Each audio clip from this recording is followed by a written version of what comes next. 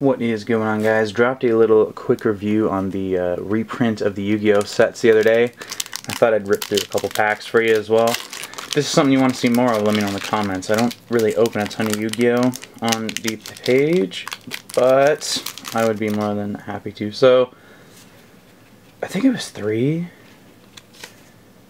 to the front last time. We'll see. Dream Clown. Tainted Wisdom. Oh, these are some nostalgia hits. This is awesome. Rainbow Flowers, Tremendous Fire, Hibikimi. Sorry, I almost stroked out there. Big Eye, The Unhappy Maiden. It's my girlfriend when she doesn't get snacks. Hoshin Engine. And anything on the back? Never lucky on the back. So 1 hit, 1 dud. Pretty good odds so far. Can't complain, honestly. And we got 2 packs of the Blue Eyes reprint to go. So subscribe if you want to see those. Comment below if you want to see more Yu-Gi-Oh! And peace out.